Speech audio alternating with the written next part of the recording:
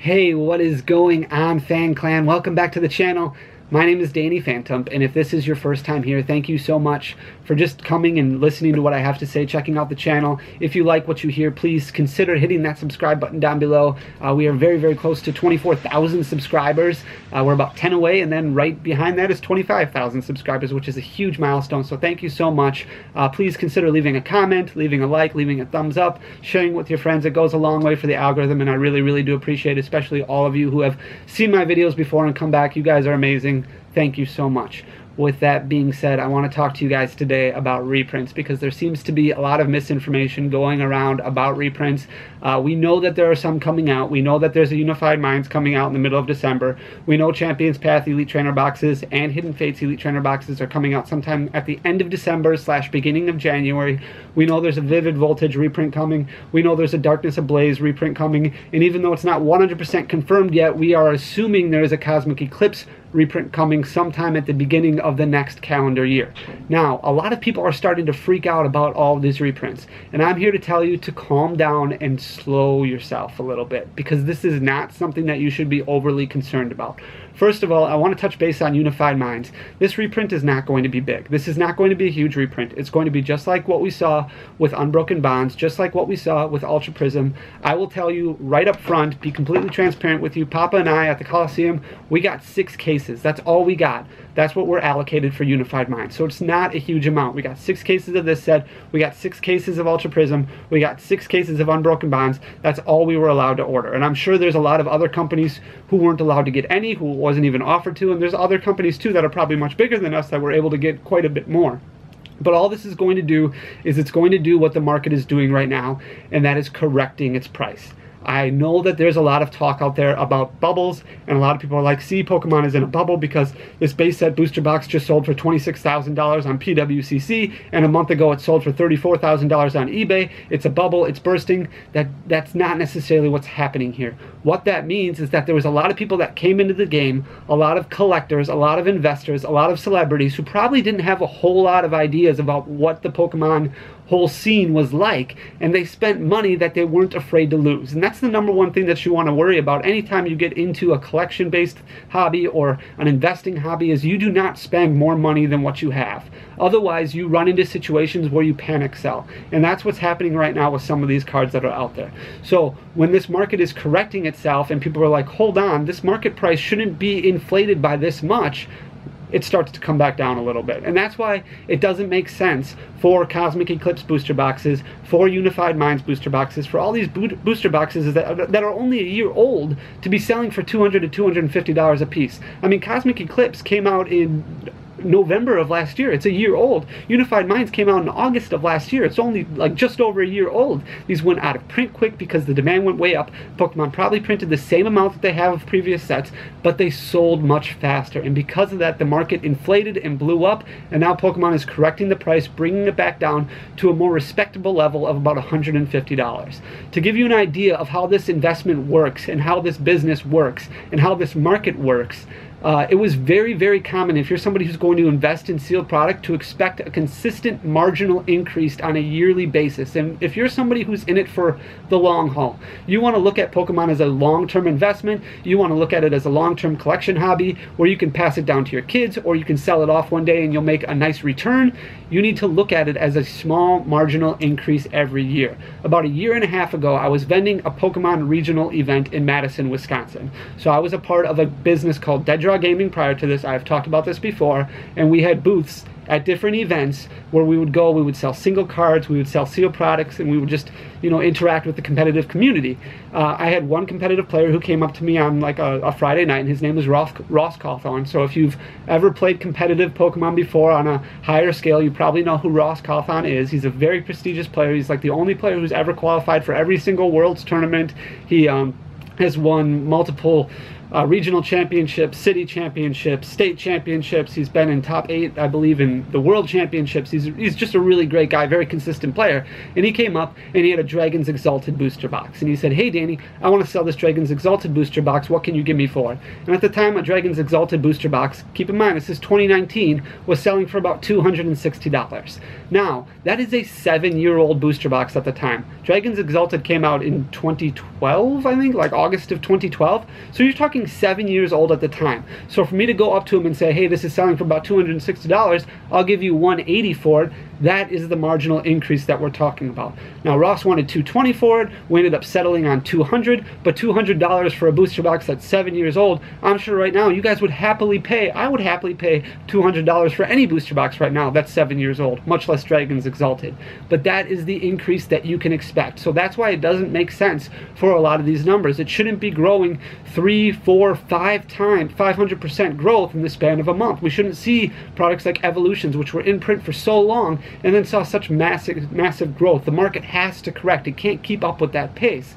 And that's why these reprints are starting to make sense. And that's why you shouldn't lose your mind. A lot of the people who are getting out of the game, a lot of the people who are panic selling, are people who probably bit off more than they can chew to begin with. They probably got some misinformation, they probably didn't do their homework properly, and they're just trying to get rid of cards before the market topples. And all they're doing is driving the market down lower and lower and lower. And that's when it's a good time for investors and for collectors to start buying those cards, because if you're paying attention to market trends, there's still cards out there that are easy to buy and sell at a profit.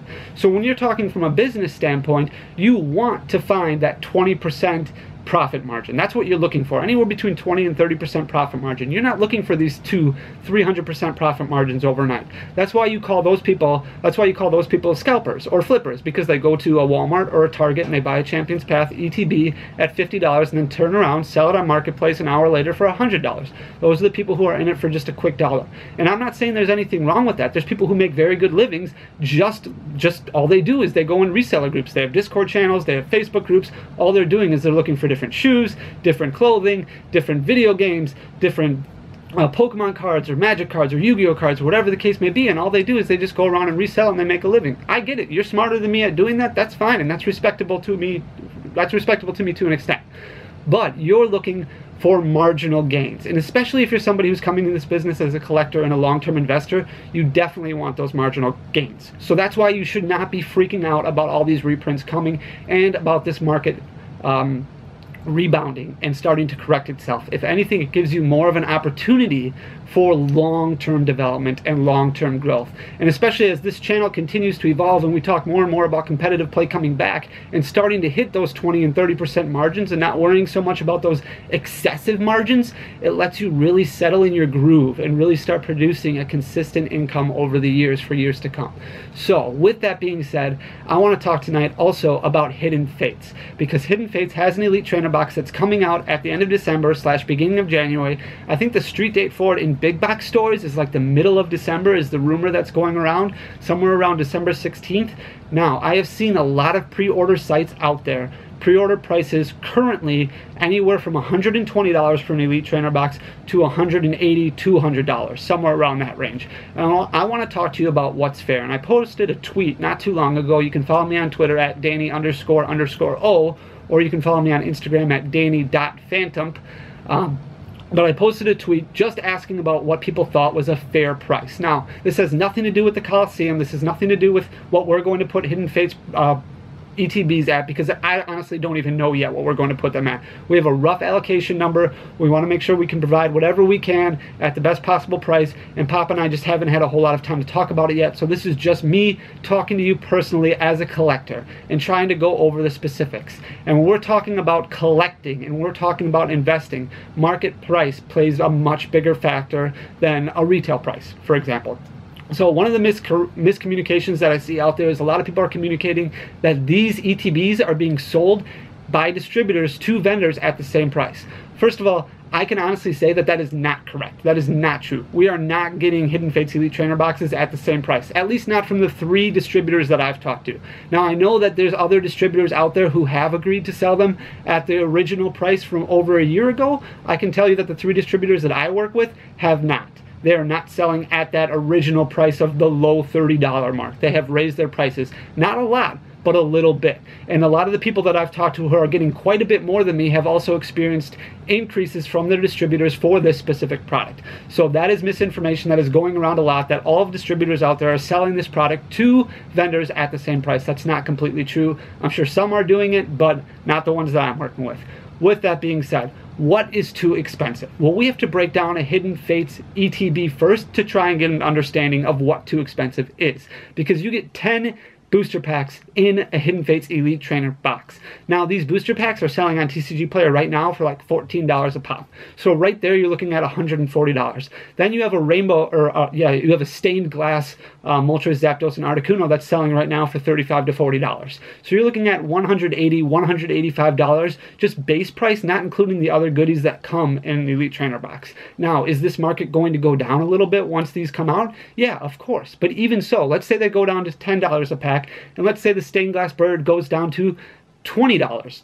Even then, you're looking at about $120. And that's where I kind of fall in as a collector, is what I deem to be a respectable pre-order level for the Hidden Fates Elite Trainer boxes. Somewhere around $120, I think, is somewhat fair. Would I love to get it at like $50 or $60 or $70? Yeah, absolutely, because it helps me in my long-term investment to turn a better profit. Or if I'm just somebody who wants to keep it sealed for a long time, it helps me down the road. But I also understand the realisticness of it all from a business standpoint, is that they could make a whole lot more if they just busted them open and sold the loose packs and sold the loose birds. So I'm trying to look at it from both angles. With that being said, I also did get some more information that I understand how many are being put into circulation throughout the entire country. So you're looking at about 80,000 Hidden Fates Elite Trainer boxes that are going to be distributed to big box stores all over the United States. So that may seem like a lot. That may seem like a very big number. But 80,000 really isn't that much. And when it breaks down, you're looking at about 56 Elite Trainer boxes per store. So per Walmart, per Target. So if you go out to Walmart or Target, you're looking at about 56 that are going to be allocated to that specific Walmart or Target, and it's coming in 2 different waves. So let's round it up and say 60. Let's say that your local Target is getting 60 Elite Trainer boxes in 2 waves.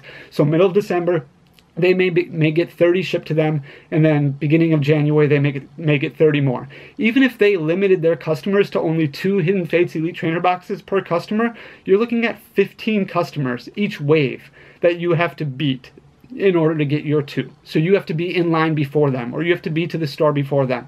And I think we can all honestly say that it's very, very difficult to be one of the first ones in store ahead of 15 other competitors, 15 other scalpers, or 15 other flippers, or 15 other just Pokemon collectors in general. Like, there's going to be other people who are out there. So it is a very, very small reprint. I know stores who are only getting a couple hundred, or I know stores, physical card stores, brick and mortar card stores that are only getting 100 Hidden Fates Elite Trainer boxes. So it's really not this gigantic reprint that we thought was going to come and save Hidden Fates and bring it down. So what I would recommend doing is starting to look around and starting to find pricing that you see is the most attractive. When I am talking to you as a collector, I think that $120 is a fair price. So my advice to you is to try and look for product Elite Trainer boxes that are under $120. If you can find them under $120, that's what I would recommend buying them at if you're somebody who wants to hold them long term, because I do think that in a year and a half, these are going to be right back up over $200 a piece, and you would be more than happy with gaining 160% profit on an $100 investment. Because remember, we're looking at those small marginal increases over time, and this is actually quite a substantial increase over the span of a year. So that's my recommendation on it when it comes to Hidden Fates. I'm very curious to hear what you guys think when it comes to the Elite Trainer box, what you think a fair price is for them, what you already pre-ordered them at, what you're looking for them to be at, what your plan is when these come out. Maybe you already have some, maybe you're not looking anymore. Whatever the case may be, let me know in the comments section down below. I hope you liked the open, honest discussion. I just wanted to give you guys an understanding of the market from the way that I see it and what I think you should be doing. Don't freak out. Don't worry about these reprints. They've happened before. Try and get your Elite Trainer boxes. When I'm talking to you just from a collector's standpoint, I think $120 is very safe, very respectable, especially for the long-term investment. If you're somebody who's just looking to open cards with your kids or just open cards for fun, $120, yeah, that seems high. I get that, and I completely understand that, and I'm right there with you. So with that all being said, guys, thank you so much for taking a little bit longer than what we normally talk and just giving me a listen. I really appreciate it. Please hit that subscribe button down below. Help me on my quest to hit 25,000. Don't forget about the giveaway. Go to pkmncoliseum.com for a 25,000 giveaway special. Really appreciate you guys. Thank you so much. Have a good night. Peace.